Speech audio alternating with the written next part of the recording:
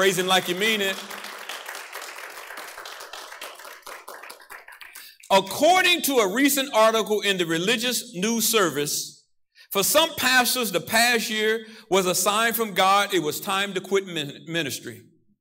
Already stretched thin, these clergymen found the demands of the pandemic, from producing video church to combating conspiracy theories, to took all the joy out of the job.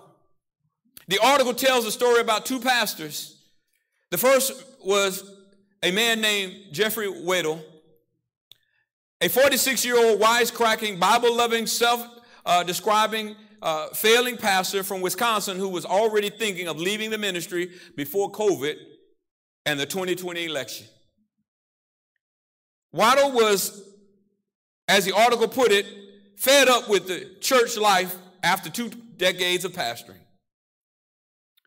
Then what he referred to as the stupid, feuds about politics and the pandemic that were taking place among Christians put him over the edge.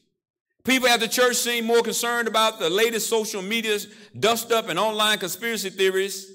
One church member even called him an antichrist because of his views on COVID-19, which was that Christians should take the vaccine in order to protect themselves and those around them. For that, he was called the devil. Other church members discussed privately among themselves that the pastor was trying to force them to get vaccinated against their will because he would bring it up so frequently out of concern for their health.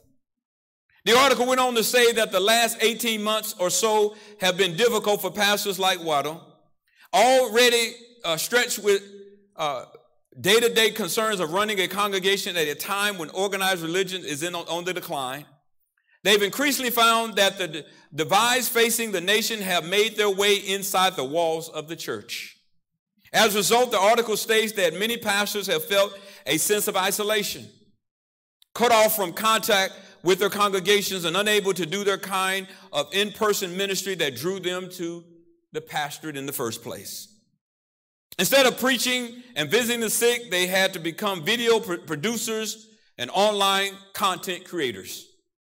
The second pastor of the article discussed was named Brandon Cox, who's also 46, who stated that serving as a pastor had been a joy until earlier last year, before the pandemic. In 2011, Cox and his wife, Angie, started a new church in Bentonville, Arkansas called Grace Hills. Cox described Grace Hills as a celebrate recovery-style congregation inspired by the support group ministry founded at Saddleback Church in Southern California, where Cox had once worked. Up until 2020, we had a fantastic time, Cox said. He told the Religious News Service in a phone interview, the trifecta of the COVID-19 pandemic, the 2020 election, and the racial reckoning in response to the death of George Floyd hit like a wrecking ball. Grace Hill shut down in-person worship at the beginning of the pandemic, which prompted people to leave. More left when the church reopened and required mass. When Cox and his black pastor preached a Sunday sermon together after Floyd's death and said that, yes, Black Lives Matter, that caused more turmoil, and more white people quit the church. No matter what Cox did, someone was angry. It was sort of relentless, said Cox, who stepped down as pastor at Grace Hill at the end of April of 2021.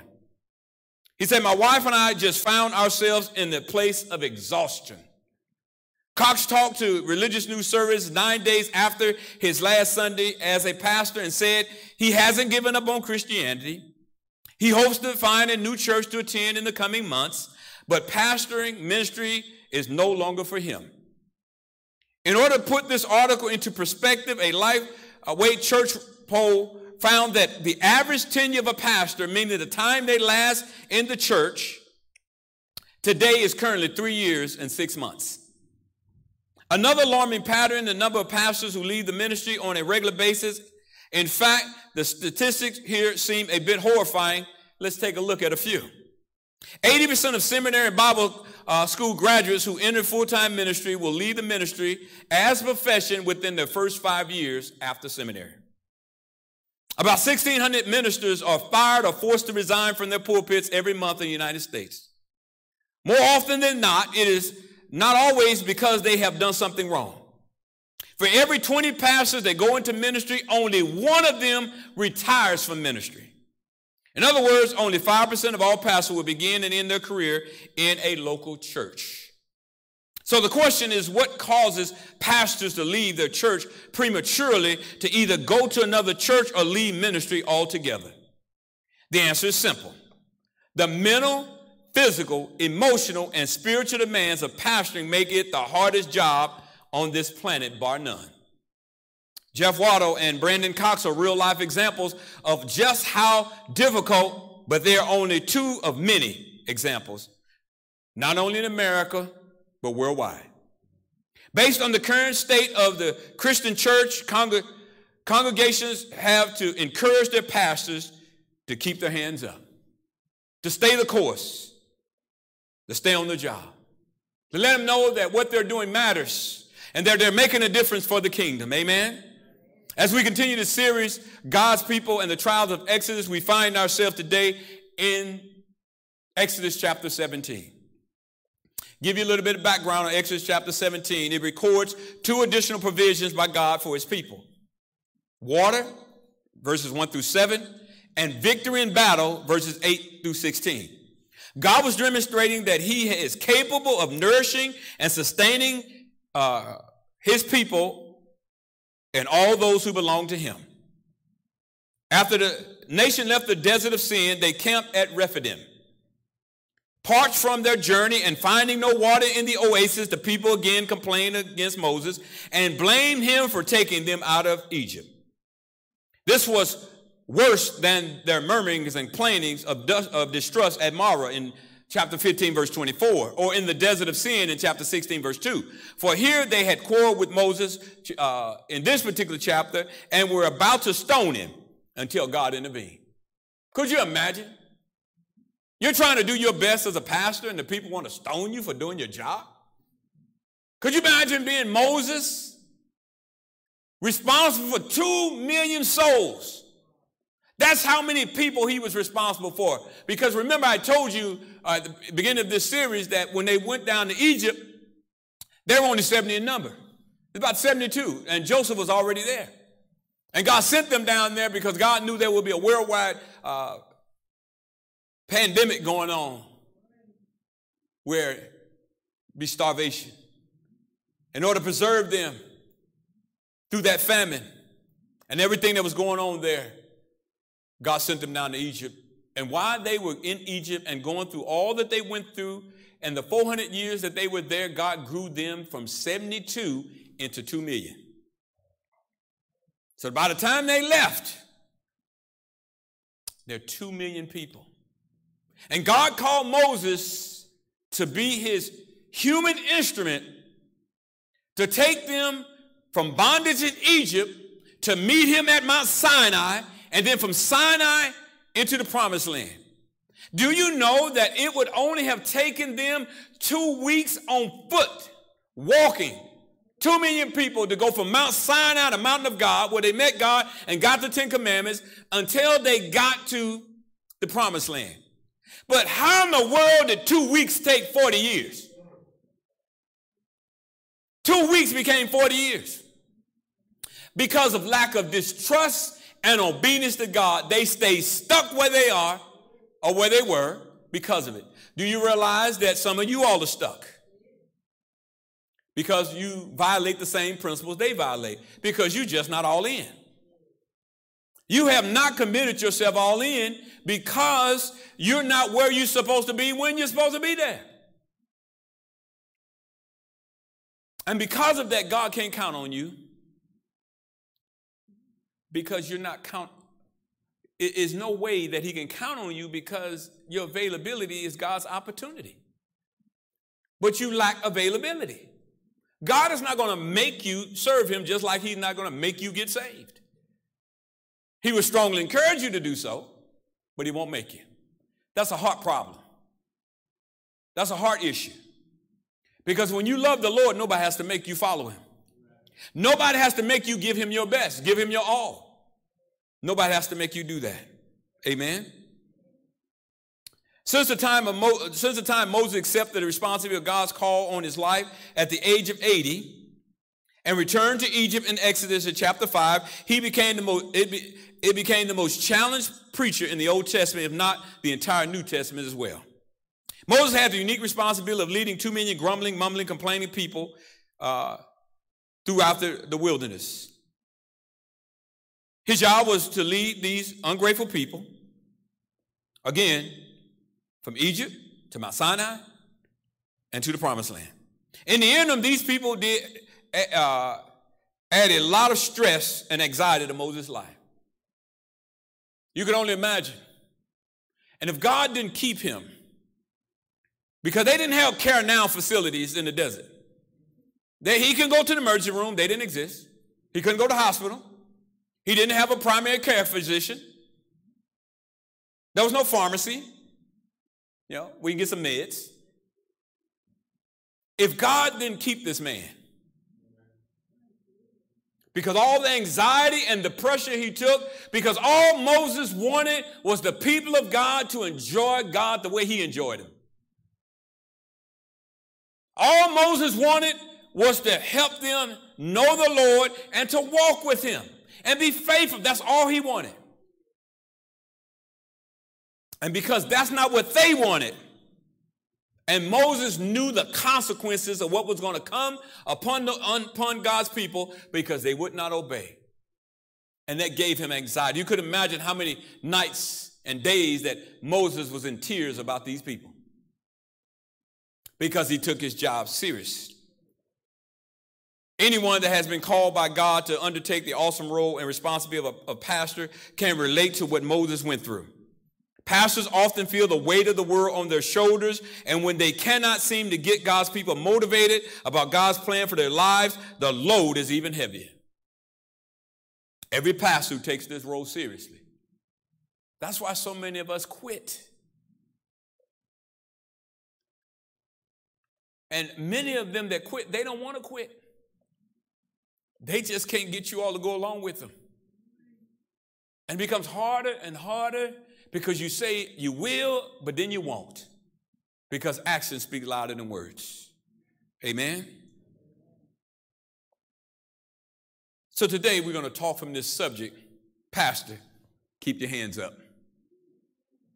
Pastor, keep your hands up. Pastor, keep your hands up. Amen? The beginning of Exodus, chapter 17, reads this way. This is water from a rock. Then all the congregation of the sons of Israel journeyed by the stages of the wilderness of sin according to the command of the Lord and camped at Rephidim. And there was no water for the people to drink. Now they've been traveling. They've been in the desert. The little bit of water they had, it was gone. Now they're thirsting. They did not believe that the same God who had brought them out, who had been feeding them, he had been giving them manna and quail. And now they ran out of water because every place they go, they need water.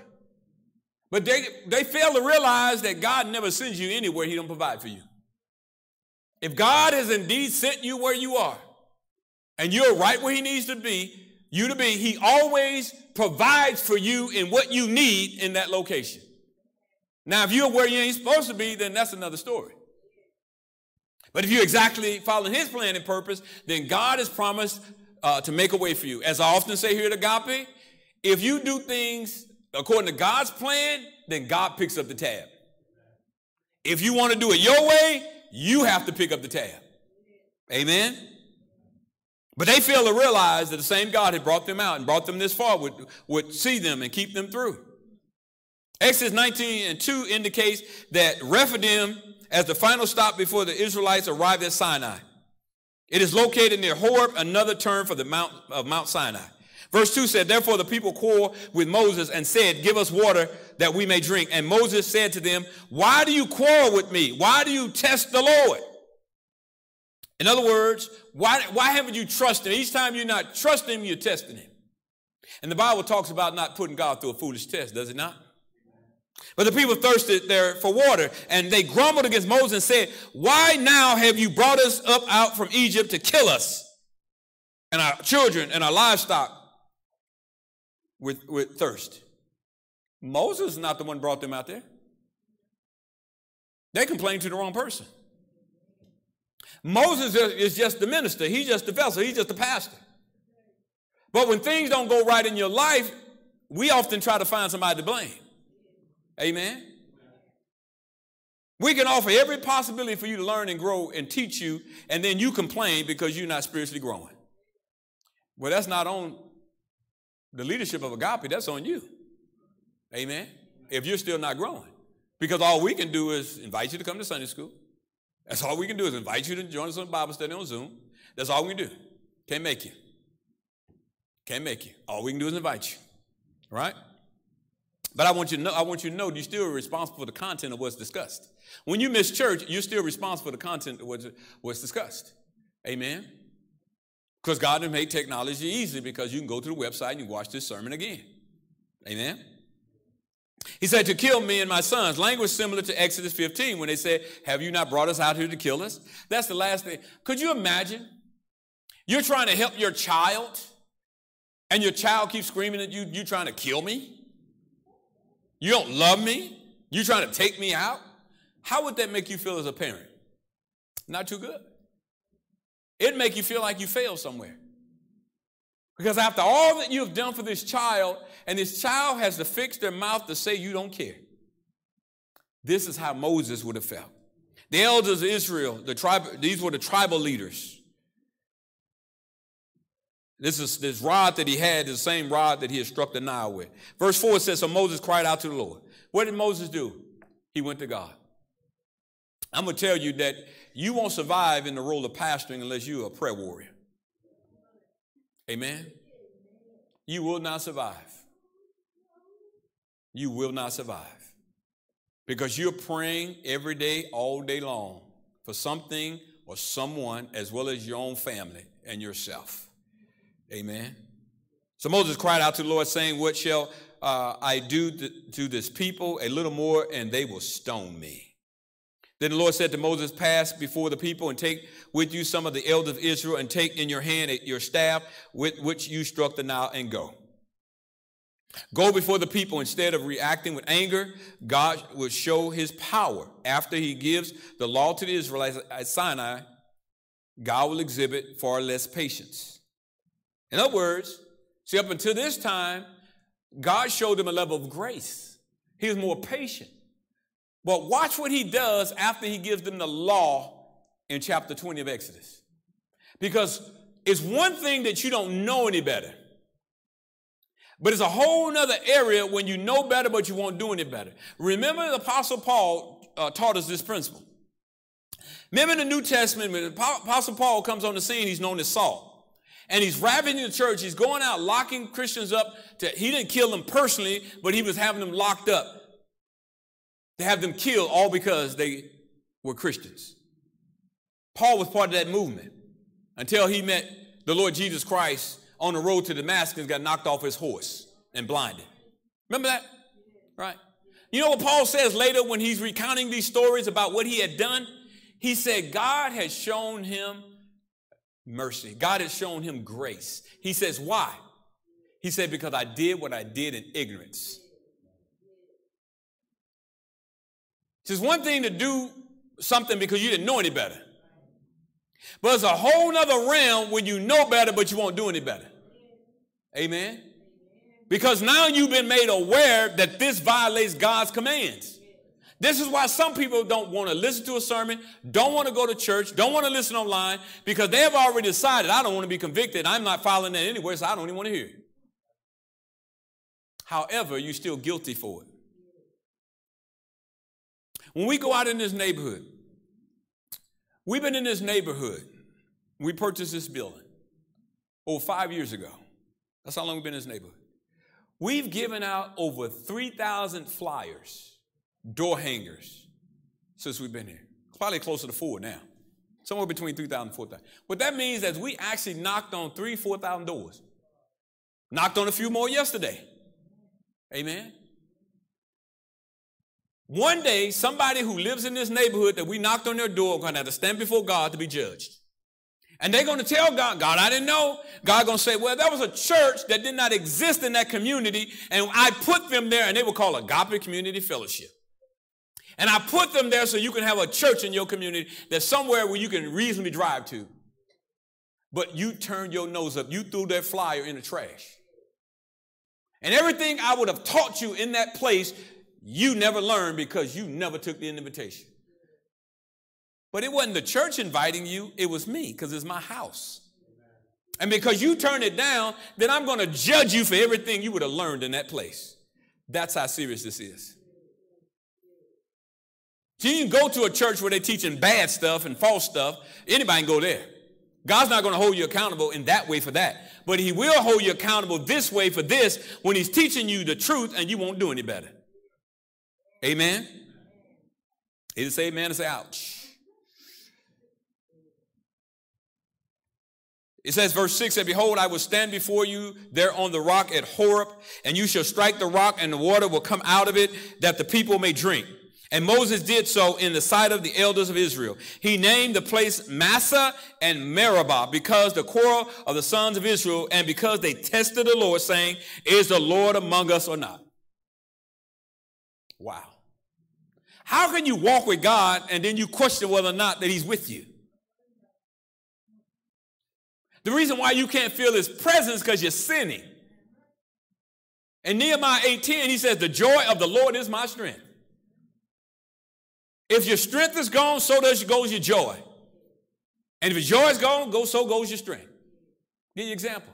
You ever had those days when you're really physically not ill? You're not ill physically, but you feel that way and you talk yourself into that. And then you don't go anywhere. Probably won't even take a shower, get yourself dressed. You probably won't get up. You probably won't do any of that because your mind has told you there's something wrong, even though there's not, at least not physically. But what the problem is a spiritual problem that you seem to don't want to do anything about. Because you cannot enjoy the peace of God if you don't walk with God. You cannot enjoy the peace of God if you don't trust God. Amen. Life is full of valleys and hills, difficulties, high praises, low valleys. Life is full of all of that. But when you really, really, really know him the way he wants us to know him, guess what? You can praise him in the dark as the same way you praise him in the light. Amen. You can praise him still during the difficult time. And some of y'all, it might be difficult for you right now, but you keep getting your praise on because you know God is not through with you yet. Amen. I've seen him come through too many times for me to give up now. Amen. He has been a good God. He's been awesome to me all the days of my life, even before I start walking with him, as I reminisce and I think back to what he had done and how he preserved me because he knew what he had called me to do. And even when I was out there acting like a knucklehead, guess what? He did not extend to me all the sense of punishment that I should have gotten at that time because he showed me grace. And now that I've seen his grace, why would I want more of his grace? Since I've seen his favor and I've witnessed his favor, why would I not want all of his favor all the time? It's an oxymoron to call yourself a part-time Christian. You may not call yourself that, but your lifestyle tells God that's what I am. But see, God didn't save you to be a part-time Christian. He didn't save you to be a 911 Christian. They only call on when you're in trouble. And he definitely didn't call you to be a secret agent Christian. In other words, nobody else can tell. You're in hiding. You're on a special mission. Nobody needs to know. But everybody should know. If you're truly a child of God, everybody should know that. Should they not? Amen. And so God provided water from a rock. Because I want to focus on these last 8 verses. These last verses. But that's what happened in the beginning. And so God had provided them water. And now we get to another part of this text where it said when the Amalekites attacked, the Israelites encountered their first opposition. This is verse 8. From other people since arriving in the wilderness. The Amalekites apparently interpreted the appearance of the Israelites as a threat to their territory and resources, Because when 2 million people show up in an oasis, guess what? Somebody's not going to get some water. Somebody's not going to get some food. Amen. Something's going to be different here. So, of course, the Amalekites attacked them, is what ended up happening. And so, as we look a little closer at this text, here's what I want to give you from this text. As we look at these verses, the question I have for you is this. It says, in order for a pastor to keep his hands up to fight the battles the enemy throws at him, what must the church have? Right? Remember, the church is not a church by itself because it has a pastor. What makes a church because it has a pastor and a congregation. Now, here's the thing. The pastor is not more important to God than the congregation. In fact, I would submit to you they're equally important. The only difference is between me and you is function. That's it. I'm not more important to God than you are. And I know some churches, they teach something different. They put pastors on pedestals and tell them, hey, they better, than the person that sits on the last pew in the church. That's not true. Because all of us have a value and worth, and we're important to the kingdom. All of us come to faith in Christ, maybe on different days. Maybe God used a different person, but all of us come to faith in Christ the same way. In other words, we have to admit that we're sinners and accept him as a Savior. Amen? We have to admit that. And if we're not willing to admit that, then we can't be saved. If we can't confess that. And so what are some things that the church must have in order for us pastors to do our job? In order for us pastors to be committed to the ministry that God has called us to do? Well, the first thing that this text teaches us is that chosen people of God who are going to help carry the load. That's the first thing we find in this text. There has to be chosen people of God who are willing to help carry the load. I'm going to tell you why pastors get burnt out. Because not enough people are carrying the load. Have you ever been felt burnt out in your own house? Because you do everything where everybody else in your house do barely a little up to nothing. You wash the clothes, you take out the trash, you do everything, you get everybody up on time. You try to keep everybody straight, you become the referee, the counselor, everything else. And although there might be another adult in the house, you don't get the help. And your kids should be of age by now, they should know better and they should do better, but they won't. They won't do any better. And that puts that weight on you. That puts that weight on you where you're like, wait a minute, I can not handle this. I feel like throwing in the towel. I feel like giving up. You've been there before. But the reason why you have not given up is because of your love for your family. And some people have given up because the stress was so great that it overshadowed the love for the family, and they threw in the towel and left and gave up. Amen? So number one again, what should the church have?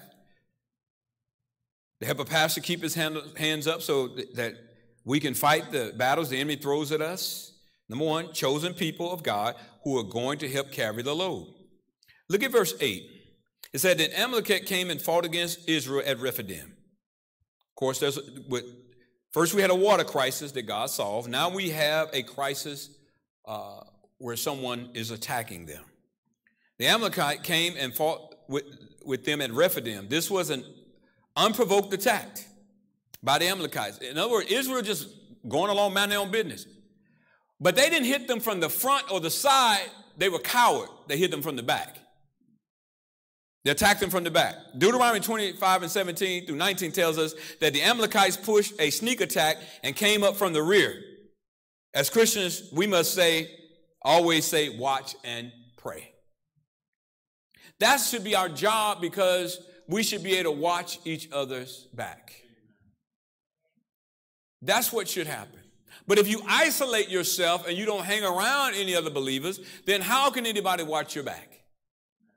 And then you're mad because the church that you belong to don't know you're going through that, but somehow you think they should know, but you didn't tell them. And you went through all of that. And that's all it took for the devil to get you to give up. It said they fought with Israel. The method of attack used by the Amalekites was despicable. Remember what Amalek did to you on this way. As you were coming out of Egypt, how he met you. This is Deuteronomy chapter 25 that tells about this story. He attacked you from the rear ranks and all the stragglers at your rear when you were tired and weary and did not fear God. This would have been devastating for them at this time. Verse 9 says, so Moses said to Joshua, choose men for us and go out and fight Amalek. Now, you got to understand, all of these years up to this time, what's going on is that Moses is training Joshua to succeed him to lead the people. Right? So when Moses tells him, you choose men that are going to help us fight this battle. When Moses tells Joshua, he trusted Joshua to choose the right men. He didn't tell him which men, other than since he told them, of course, godly men, mature men, but he left it up to him which men to choose. That means Joshua had to know the people. In order to make that decision, they had to know the people. See, unfortunately, there are people in church today, they want leadership responsibilities, but they don't want what goes along with that. They want the privilege, in other words, not the responsibility. They want to be called preacher. They want to be called deacon. They want to be called elder, but they don't want the responsibility to go along with the job. They just want the title. They want the title of head usher. They want the title of being the senior deacon. They want those titles, but they don't want the responsibility to go along with them. But Joshua knew these men. He knew these people, so he chose the right people. He said, tomorrow I will station myself on the top of the hill with the staff of God in my hand.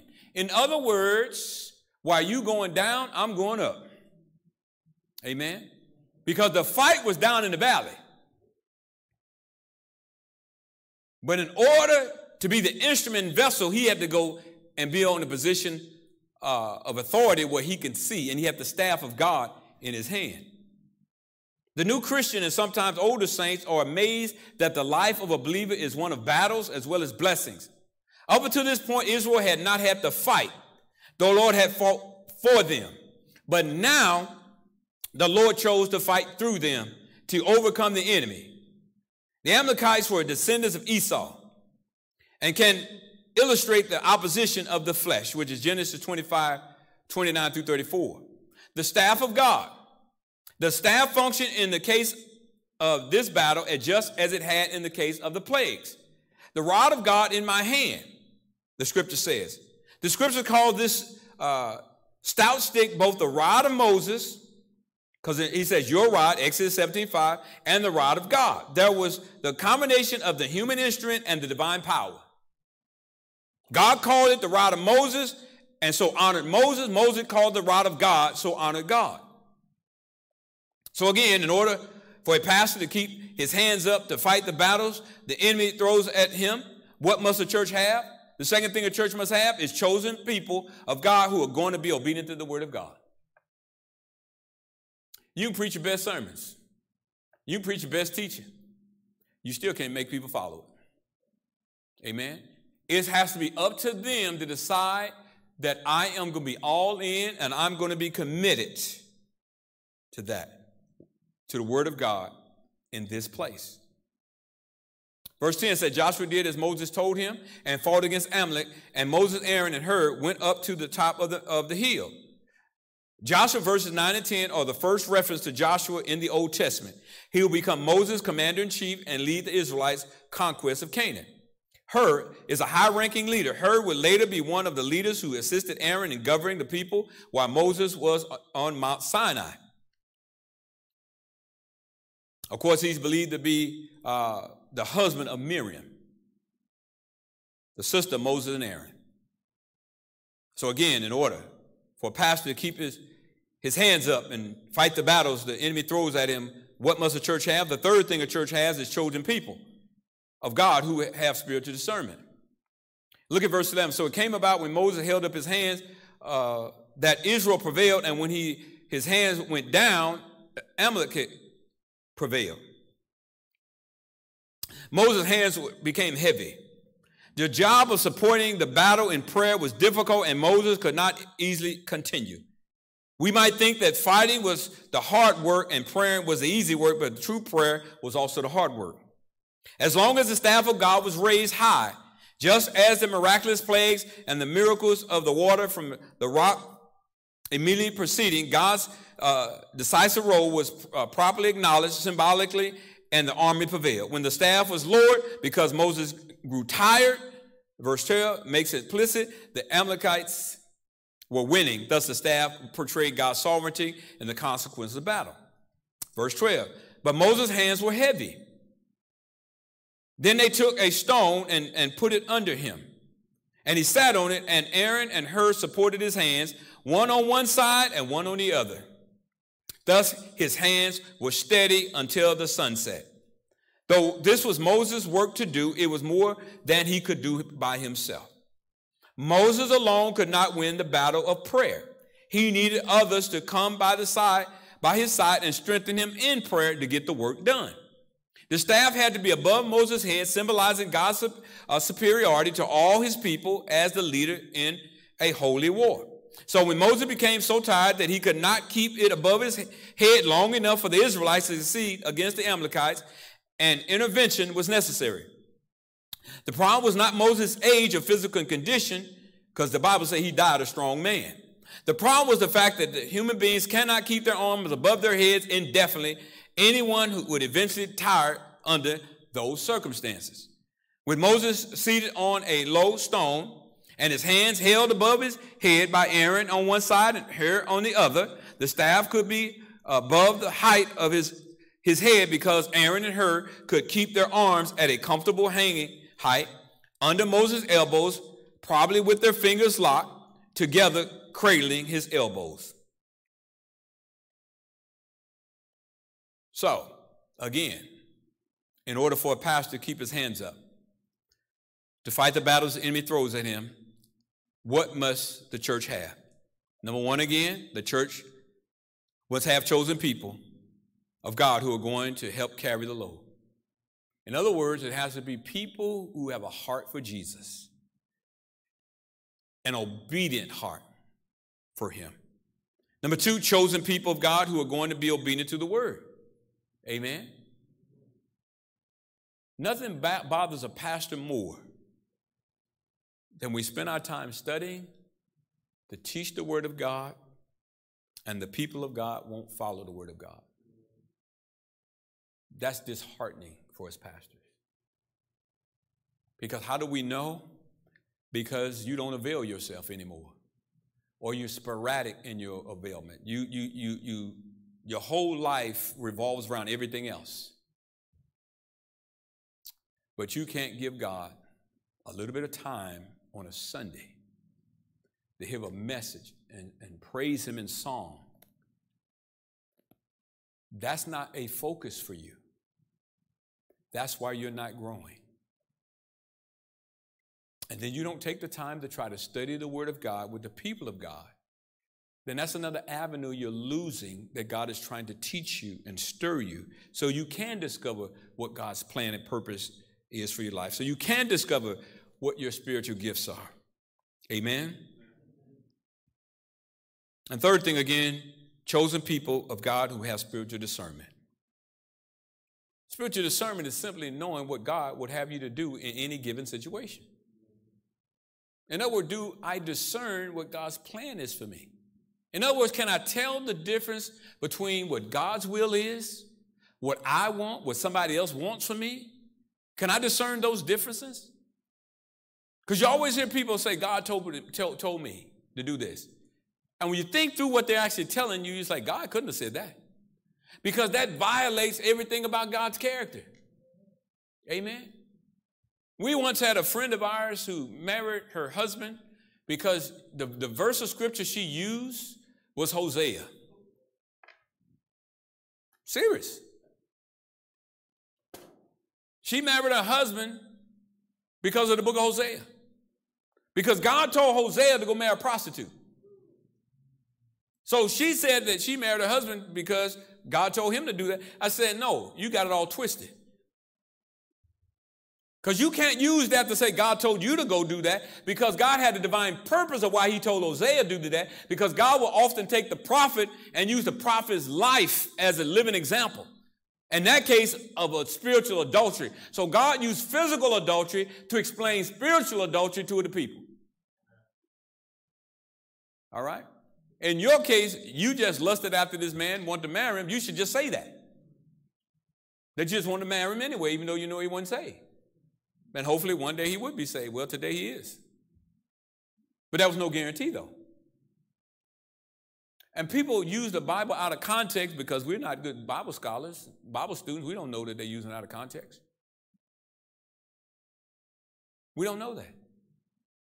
But if you know the Bible and what it says, the Bible says that we shall tread on scorpions and serpents and not be harmed. A minister friend of mine, recently, we were talking on the phone because he lives in a different part of Texas. And I asked him, did he get vaccinated? He said, no. He said, here's why. He quoted that scripture to me.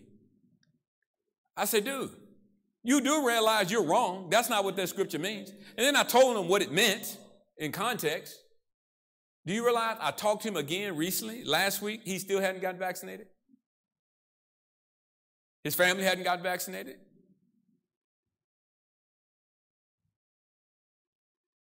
Something's wrong with that. Yeah, that kind of thinking. If you just don't want to do it because you don't want to do it, then just say that. To make up the excuses and lies to take that position, then that's a problem. Because the Bible said, let your yes be yes and your no be no, because everything else is sin. You can make a decision. You can say, hey, I don't know enough. I don't know. I'm not comfortable with that. Then just say that. But then you must understand that whatever consequences become because of that, then that becomes on you and your family. Whatever consequences, if there be any. Amen? So here's the fourth point. It's the fourth and final point. In order for the pastor to keep his hands up, to fight the battles the enemy throws at him, what must the church have? The fourth thing it must have is chosen people of God who never forget what God has done for them. Look at verse 13 through 16. This is after God had given them victory over the Amalekites. And it's only because the intercession of Aaron and Hur, understanding, and then Joshua played a pivotal role because Joshua was down in the valley with the men actually fighting the battle. Amen? It says, so Joshua overwhelmed the Amalekites and his people with the edge of the sword. In other words, Joshua and the men he chose routed the Amalekites. Now you got to understand something. Joshua and the men with Joshua had never, ever been in a battle. They never been in a fight. Because up until this time, God had fought for them. The Amalekites were used to fighting. They had years of experience. Because they were nomadic people who hid up in the mountains, and when they saw an opportunity, especially 2 million people traveling on, when they came along, they know they got some stuff. And so they're going to attack them. This was their normal mode of operation. They're used to fighting. So you can say that they're professional fighters and soldiers. They had no experience. But here's why it matters when you're following the right person. And that person is following God. It doesn't matter what odds are stacked up against you. Amen. As long as you're on the right team. Because you can feel like you're by yourself. But do you realize God by himself is majority? All by himself, God is majority. Therefore, you by yourself and with God, you're majority. Because God is majority by himself. Because there's actually more with us than who are with them. Because of the armies of God, the angels of God that protect us. Amen. He said, write this down. The Lord said to Moses, write this in a book. This was so important that God told Moses to write it down and recite it to Joshua. For more, why Joshua? Because God was telling him then that this man is going to succeed you if he didn't know it by then. That I will utterly blot out the memory of Amalek from under heaven. Did you know that the Amalekites were descendants of Esau? Jacob's brother? These are their own relatives fighting them. How do you like when your relatives start fights with you? Some of y'all probably don't even go visit certain relatives because you know every time I go, it's going to be an argument. So it's better for me to just call them up on the phone and say, hey, from a distance. Because I just can't stand to be in the presence with them because I don't like fighting. Because it always leads to fight and arguments and all that kind of stuff. As a result, it said Moses built an altar and named it, the Lord is my banner. Another one of God's divine covenant names. Amen. Moses built an altar, a sign of worship. The altar is a sign of worship. Oftentimes when you see patriarchs and people building altars, it was a sign of worship. It means Yahweh is my banner. The name of the altar is actually a divine title once again. This is God's covenant name, Jehovah Nissi, which again means the Lord is my banner. We have our victory not through our own efforts, but through Christ alone. This particular Hebrew word, if you've ever been in the military, you understand this, okay? In the military, when you go out to battle or whatever your squadron or unit or company, you have a banner or a flag on a pole with your company's name on it. All right? If you ever go to if you witness a graduation, a military graduation, or there are times when you have a change of command, there's always a flag. All right? And what happens is people rally around the flag because flag represents who we are. Okay? Because what they rallied around this was a signal pole. That means that God is my rallying pole. This is why I rally around him. That's what it means that the Lord is my banner. Amen. That I rally around him. Because a banner is a sign of or a flag. People hold it to display, to show others their commitment. Amen. So when people see you, they should see a spiritual banner over your life. And the spiritual banner should say that the Lord is my Jehovah Nissi. Because I walk and live under his banner. Amen. Israel was delivered from the world, which was Egypt once and for all, by crossing the Red Sea. But God's people will always battle the flesh until Christ returns. How did Israel overcome the enemy? They had an intercessor on the mountain and a commander down in the valley. In other words, Moses on the mountain, Joshua down in the valley. Moses' role on the mount illustrates the intercessory work of Christ. And Joshua with his sword illustrates the Spirit of God using the word of God against the enemy, which is Hebrews 4:12 said God's word is sharp and active in double-edged sword. Of course, Moses is an imperfect picture of Christ and his intercessory work, since our Lord never wearies and needs no assistance. Moses alone on the mount could not win the battle, nor could Joshua alone on the battlefield. Victory required both of them working together on one accord. Therefore, what you get the picture of is Moses is a picture of the pastor. Joshua, Aaron, and Hur are a picture of the congregation. Because without either of them, they get rumped by the Amalekites. It was because these 4 men were willing to work together in concert on one accord that God give them victory. Amen. Understanding that Moses' responsibility as the senior pastor, that they had to submit to the authority that God had given him. And they knew enough about Moses on how to support Moses. All right?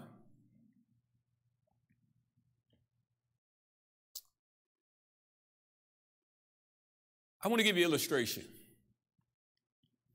of what happened that day. Reverend Victor, Reverend Sampson, Reverend Ingram, if y'all come forward. I want to show you what happened that day, right?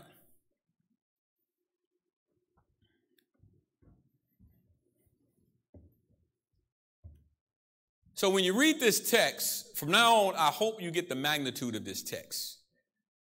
So I'm going to have Reverend Victor, Reverend Sampson step down into the valley. Y'all in the valley, by the way. Y'all valley people. And we're going to have Moses come up. Come on, Moses. Oh. And Reverend Ingram is Moses, okay? Now, take that with you for a second. Here's what happens. What happens is Moses knew the power of God, and the symbolism was in this staff. This is the same staff that parted the Red Sea.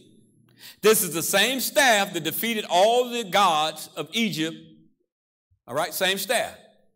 So Moses knew when he went up the mountain to talk to God, Moses knew that when he raised the staff, go ahead and raise the staff, he raised the staff of God over his head.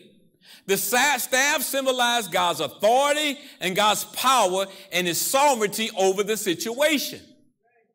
But what happened was that Moses' arms would get weary and tired. And eventually, the staff would be lowered. All right? Go ahead and let it all the way down. And then he would muster up a little bit of strength again to get it back up, but not where it was. Because his arms are tired, he couldn't get it up there.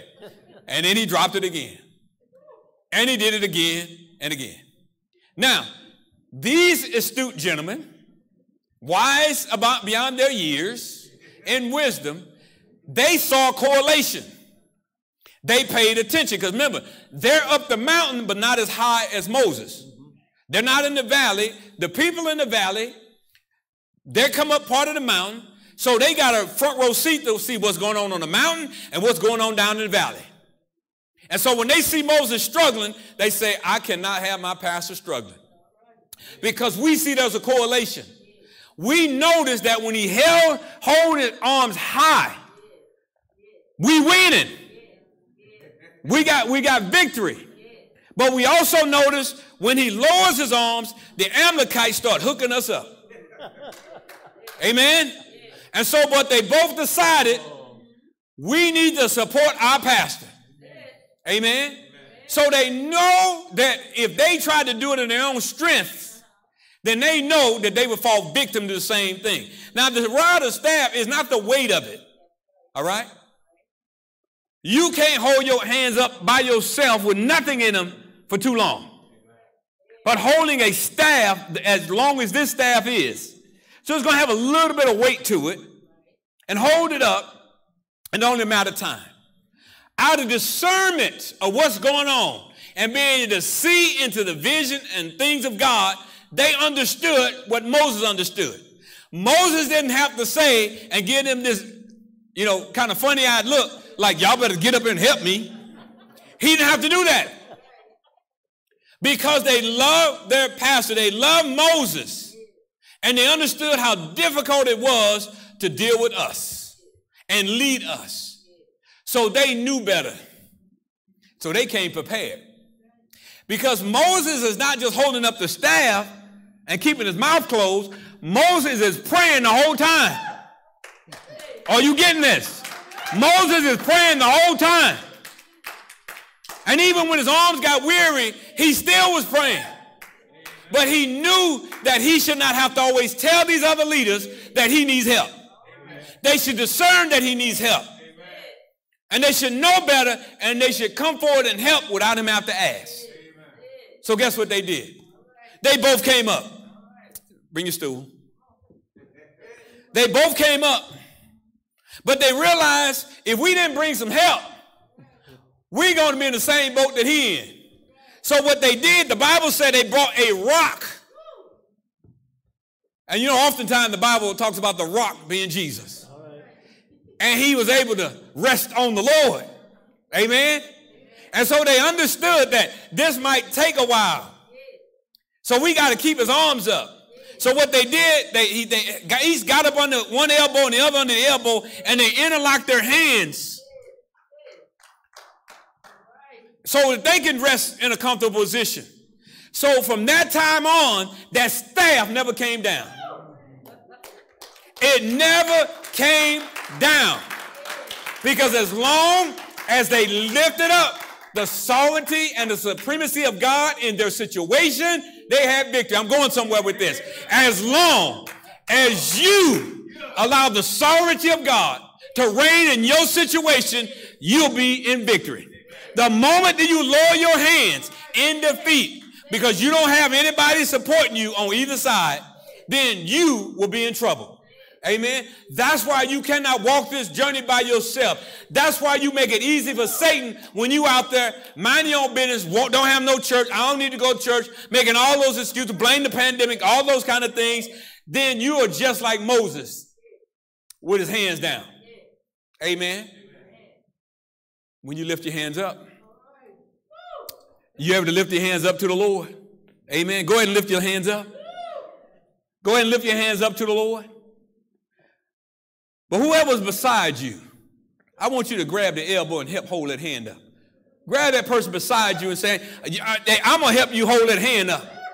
Because I know you get tired. Amen. I know life gets tough for you. I know that your situation gets overwhelming at times. So I'm going to be your prayer partner. Amen. I'm going to be your accountability partner. And I'm going to hold up your elbow as you hold up my elbow. Amen. Amen. Amen. Amen. Thank you, gentlemen. I think they got tired for real. Now they might need a nap after church. Thank you, preachers. I just want to try to make it plain to you today. And I know we started out and I gave you some information about two pastors and why they quit ministry. The last thing you want to do if you take this serious is to walk away from it. Because it will crush you. It will break your heart to walk away from this position of pastoring because you don't seem to be doing any good. As I said before, and as I close, listen to this. I accepted my call to ministry about 30 years ago. So far, in these 30 years, I have been a God servant.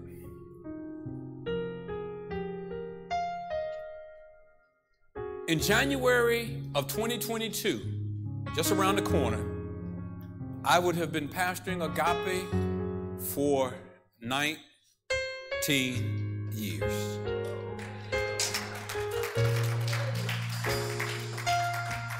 And I must tell you that it has been 19 of the toughest years of my existence of 57 years of life.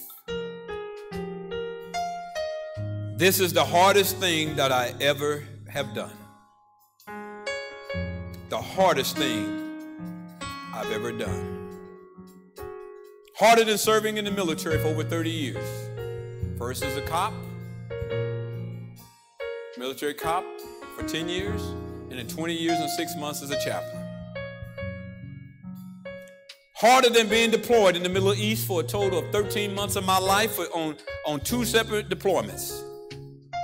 Harder than enrolling in college and grad school or some military leadership school for almost 20 years. I spent about 20 years of my life in a classroom. But that was all easy compared to pastoring this church. Because what happens with us pastors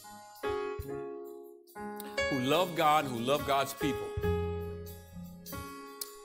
when you don't see people respond, it breaks your heart every time.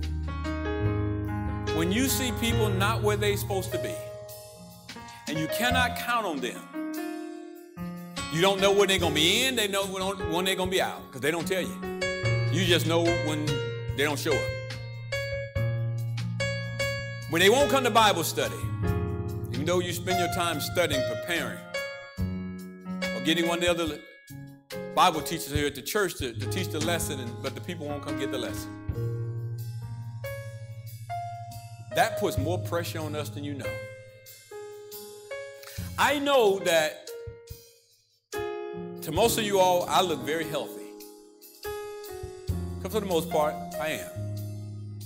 But I am a disabled vet. For all my years of serving in the military. I found out years ago that I have a heart condition. Due to all the years I had hypertension, high blood pressure. It seemed like every year my doctor's adding another medication for other issues and joint pain and all the stuff that I have. Amen. That pales in comparison to the spiritual pressure and emotional pressure that I face. Last week, between Tuesday night and Wednesday night, we could not get my blood pressure to come down.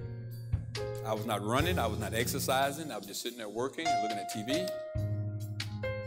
Took a shower, lay down in bed about 1:30, my heart's still racing. I went back and checked my blood pressure again. It kept going up and up and up. Anytime you get to 175 over 100, that's some high blood pressure. For you all don't understand because you never had to deal with high blood pressure. And even though I had been taking my medication on time, and I take it every day, and it concerned me.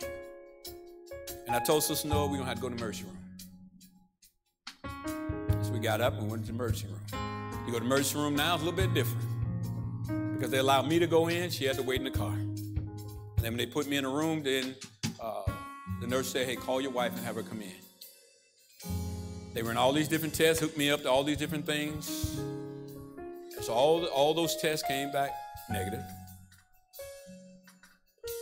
And the thing that I deducted, what is driving up my blood pressure?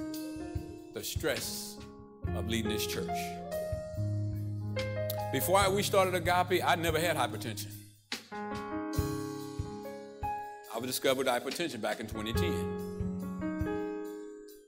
Because I'm not a person who explodes. I try to keep my emotions in check. I try not to get too angry because I don't want to explode at people. But what happens is eternally it wears on me, just like any other pastor. We don't know, when I talk to my other pastor friends, what our church is going to look like when this pandemic is over. We don't know. Because for 19 years, this has been our church home. We started in our home 19 years ago. You can walk away and go find somewhere else and not go at all. We can't leave that easily because of responsibility God has given us. But the less you do, the more I have to do. The less you do brings my arms down. I can wake up every day and put my arms up. But sometime before noon, my arms are coming down. Because I'm a doer. And I'm going to do and get things done. Because when you go home this evening, you're going to rest and do whatever you do. I sit down in a chair with my laptop and start working on all this week's stuff. Why do you think on Mondays you get a devotion? Why do you think on Mondays you get a Sunday school lesson? Why do you think by Monday I try to get you out? All the things that you'll need for this week and all the things the church, because I have to stay up to do that. And I have to prepare my sermons early in the week because of all the things that go on that I don't know that's going to come. So I have a routine. I get up. Before light comes up, I run in my neighborhood. I run 2 or 3 miles. If I don't run, I jog now. Joint pain don't let me go too fast.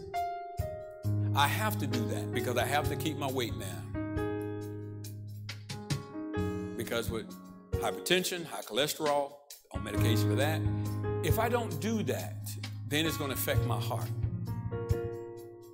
And I want to be around all the years God is going to give me so that I can lead this church. But I'm telling you, after 19 years, I'm just not going to do this by myself anymore.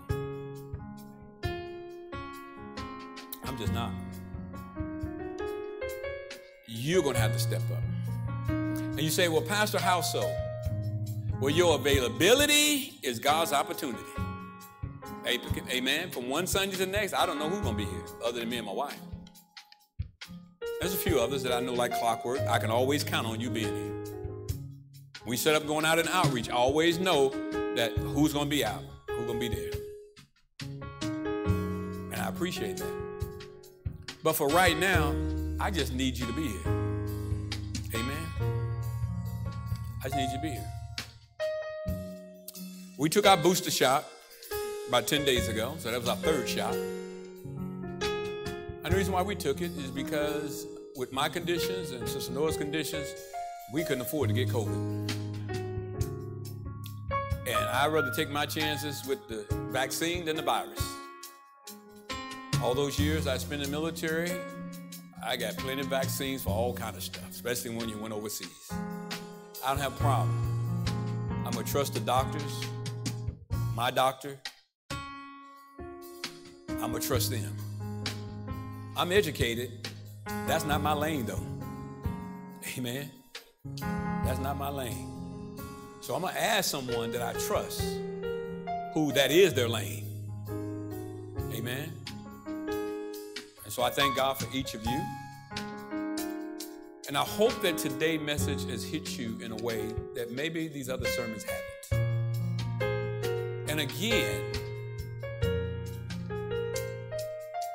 everybody can do something. We sit on almost 4 acres here. We got more grass than buildings, at least right now. Somebody has to cut the grass. Somebody has to clean up church. Somebody has to do all of that. This stuff doesn't happen just because you show up and somebody behind the scenes, somebody has done it. Somebody has to do something. And I'm asking each of you to say, hey, I will help out in this way. I'll be committed in that way. As I take my seat, I introduced a term to you all a couple of years back of what kind of believers we want here at Agape. And so we came up with an acronym called FAT Christian. All right? Faithful, available, teachable, tithing, team player. Faithful, available, teachable, tithing, team player. Amen. In my house, every time we get a raise, God get a raise. In my house. Because God didn't have to be as good as he has been to me and my wife. Amen. He didn't have to bless us to both retire from the Air Force. He didn't have to do that. Amen. But he did. And there are benefits that came with that. And so I realize and understand that equal giving is not possible because not everybody has the same amount of financial resources. But equal sacrifice is. Amen. Because we have to learn how to be faithful with God with our time, our talent, and our treasure. If you want to know what's important to people, all you got to do is look at the bank statements. because you see where the money goes. But a church cannot function without the people of God supporting the ministry of God. That's why we've never begged you here at Agape. All we do is ask. And we will continue to ask, and we will never beg. But at some point in your walk, in your life, you have to say, am I giving God my all? Am I giving God my best? Am I committed to a church? Am I committed to Agape? I hope so. I hope that you are. Because I would like to live a lot longer than be stressed out. I would like to. But I realize is I have to ask, and strongly ask, that you get on board. Again, your availability is God's opportunity. Simply being on time for stuff. Showing up to church on time for stuff. Showing up online for stuff. We won't always be online on Wednesday night. We eventually will come back and be here on Wednesday night. Amen. But we have more people online with us on Wednesday night than before the pandemic hit. Again, those are the concerns that pastors have. Because we want to make sure that you're growing and that you're learning, and that we're growing and learning together. For those of you who are present with us, online with us, you want to partner with us, those who are present, those of you online, you can go to agapecommunityfellowship.org. You can go to our website. You can see this message again today, past messages on various topics and through the Bible. You can also contribute. And we'd ask that you would go and that you would contribute. We thank you for those of you who have been contributing to our general church fund as well as our mission fund that helps our missionaries, our Nigerian families. It helps them tremendously for its giving. And we're challenging you, as you can, that you give a little bit more. We want to help our Nigerian families get their status with their visas. And that takes financial resources to help get that done. So we'll move mission funds money to where it needs to go so we can begin, hopefully early next year, that we'll be able to start pushing the process for one package and then the next package, and then whatever packages after that we have to do. Your support matters. It don't just keep the lights on, but it does real ministry. Our ministry reaches around the world. I want you to know that. If you didn't know that, we have more people watching us online than we have present. And it happens every Sunday. So God has given us a global ministry since this pandemic has taken off. Amen. And we've utilized the technology with your help and your support and your giving has made a tremendous difference. So if you're with us online and you'd like to partner with us, just let us know, reach out to us. We'd love to have you. Be part of our team here, our family, because we're a family here at Agape. We thank God for each of you. And we give God praise and honor for all that he does in your life and all the resources and things that he does to provide kingdom work for you. Amen. Amen. Let us pray together. Eternal God, our Father, we bow before you, God. We thank you for today. And Lord, if there's anyone under the sound of my voice who don't know you for the pardon of their sins, I pray today will be a day of salvation. And if you're here today or listening online and you cannot honestly say with 100% assurance that Jesus Christ is your saving Lord, without any doubt, then I want you to pray with me. I invite you to pray with me. Just say, Lord Jesus, here I am. I accept you as my Savior. Because, Lord, when I die, I want to know for sure that I'm going to be with you. And right now, I might not be so sure. And I might have prayed this prayer before, but today I'm praying again. I heard you loud and clear. I realize I have not been giving you my all. And I realize that I make it much harder on my church family when I don't do my part, when I do my bare minimum, when I give everything to Caesar. And I'm so tired from giving everything to Caesar, I can't give much back to God. Lord, today I want that to change. So, Lord, I invite you into my heart, my life. I ask you to forgive me of all my sins, past, present, and future. I thank you for loving me. I thank you for saving me. And I give you all the praise and all the honor and all the glory that you so rightfully deserve. Lord, as for me and my house, we will serve the Lord. As Joshua said to the people when he took over after Moses, he said in Joshua 24:15, he said, choose ye this day whom you're going to serve. But he went on to say, but as for me and my house, we're going to serve the Lord. I hope that is all of you listening today. That is your confession of faith, that you would say with me, as for me and my house, we're going to serve the Lord. And it's in Jesus' name we pray. And all of God's people said amen. And amen and amen. Give the Lord a hand of praise.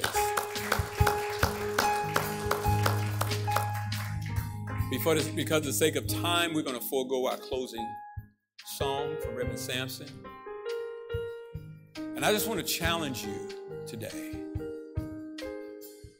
God will use you if you let him. I don't care where you're stuck. I don't care what your background is. You can turn to God and say, God, use me. Help me to be more faithful, available, teachable, tithing team player. Amen and amen. Let us stand for our benediction.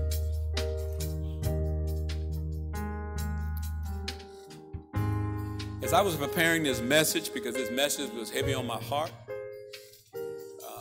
my blood pressure didn't go crazy, but I could feel my heart. Because I knew that some words today that I had to say to you was going to be challenging to some of you. And it's not meant any way other than the fact that I just want you to know God better and to walk with him better. Because none of us have to be an orphan. None of us have to walk this journey by ourselves. God made us a family so we can walk as a family. We can live as a family. But it's up to us. It's up to you. You can continue to be in, out, some days in, out. That won't work for anybody. I'm just encouraging you and inviting you to come be all in with us. Because we got a lot of work to do to finish out this year. We got a lot of work to do going in to next year. One last reminder. Miss Maureen has asked, the reason why you're wearing the ribbons today, because we're honoring breast cancer awareness. Our dear member, Sister Maureen, she is 23 years survivor. Amen.